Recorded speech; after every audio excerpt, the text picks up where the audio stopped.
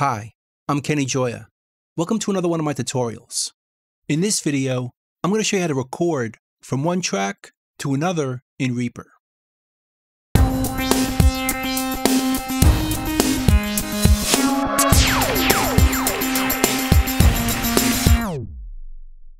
have a project in front of me here with a guitar, and I've put some effects on this guitar. It sounds like this without them.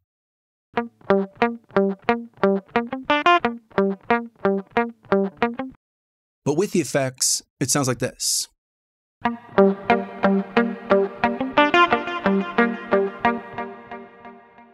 Now let's say I want to re-record this guitar with the effects already on there, or print the effects. We could do this in a few different ways. We could render it, just right-click the track, and go down here to render, and choose how we want to render it. Maybe stereo, which records a separate track with the effect printed on it. We could also freeze the track right down over here, which is going to freeze the effects on the track while turning them off, like this.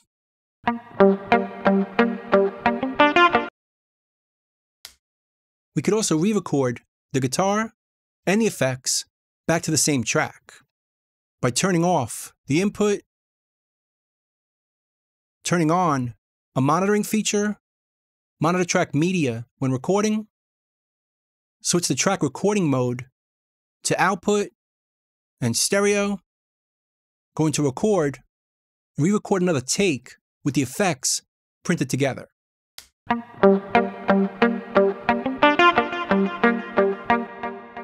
Which creates a separate take for this purpose, which we can switch back and forth to either version. But in this video, I'm going to show you how to do this with a separate track, so we can record from this track to another.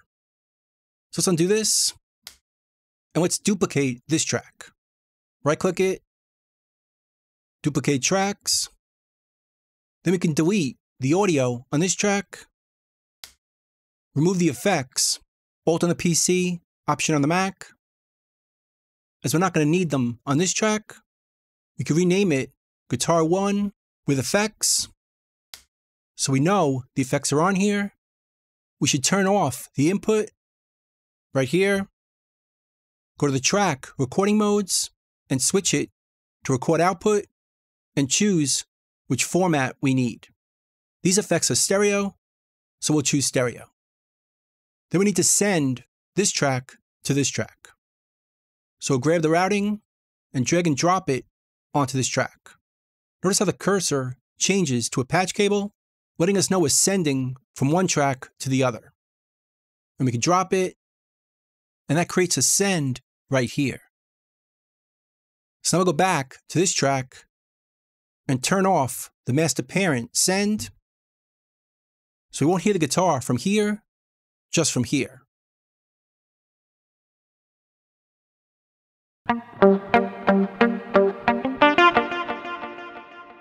So now we're ready to record this guitar to this track plus the effects.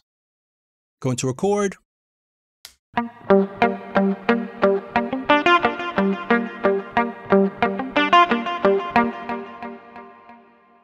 And just like that, we've printed a guitar along with the effects to a separate track. Now we should turn off the send, either delete it or mute it.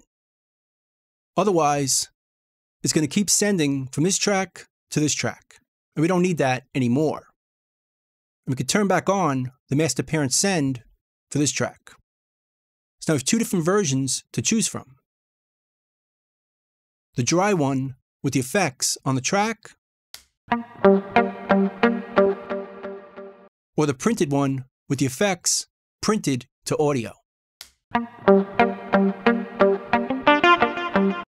So we can hide this one by opening up the track manager and just hide it right here, as it's already muted, so it's not using any CPU processing. Now we could also use this if we want to print effects and automation that's being used to create effects. Like in this project here, I have a different guitar that also has effects on the track.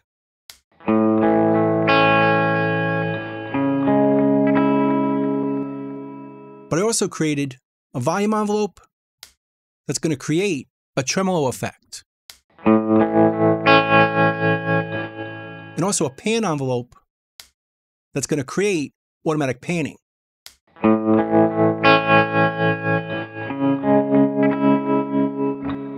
Again, we can print all of this to a separate track. Let's duplicate this track,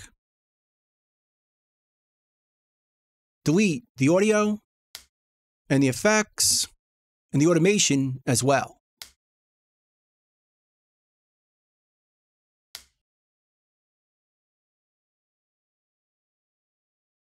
Then we'll rename this track,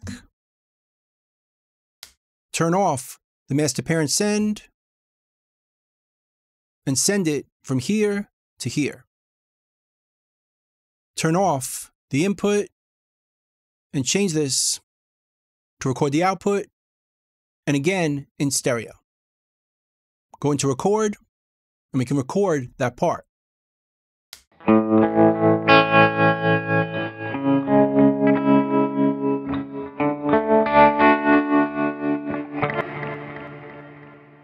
Again, we can delete the send, turn back on the master parent send, so we can hear both or keep both in our project.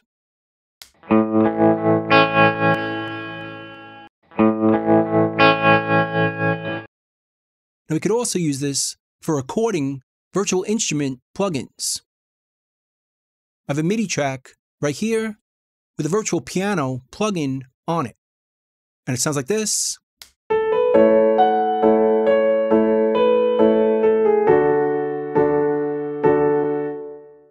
Let's say we want to print this to audio to free up the CPU processing of that plugin. Once again, just duplicate this track,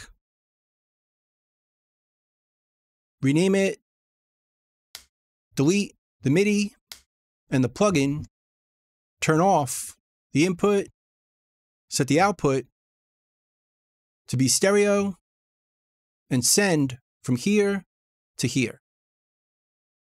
We could turn off the master parent send by holding Alt on the PC or Option on the Mac. Just click it, go into record, and we can record our piano.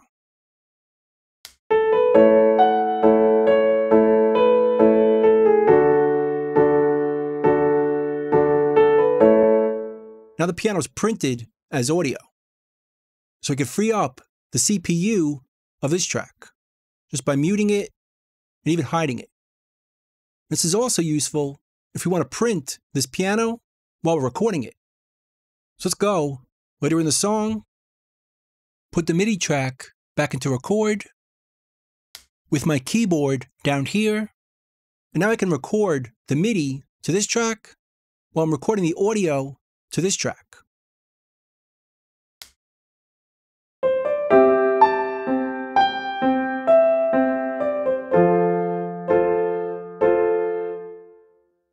Or if we don't want to record the MIDI, we could just record the audio just by going over here and disabling the record. Now it's just going to record the audio.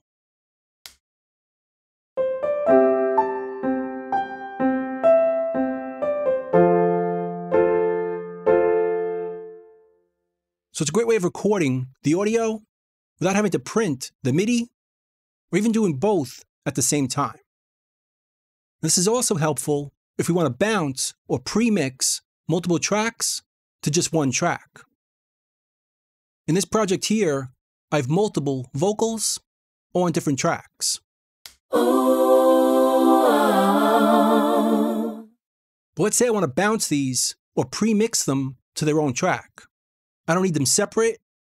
We could do this with the same technique. Just create a new track.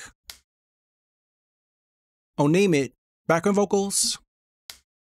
Turn off the input switch the mode to record output, stereo. Then we could send all these tracks, hold down Shift while we drag the routing to it, turn off the master parent send for all of them. Now they're all going to here.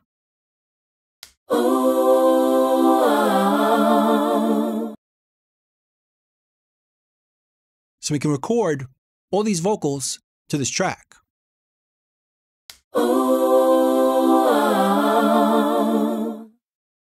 Then we can delete the send or turn them off. Put the master parent send back on for these and just mute them, maybe hide them, and just have one track for all of it.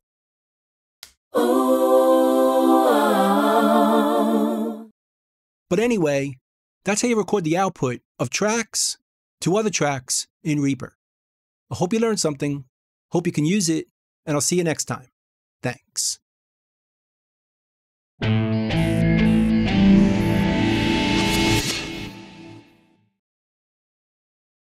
Bye.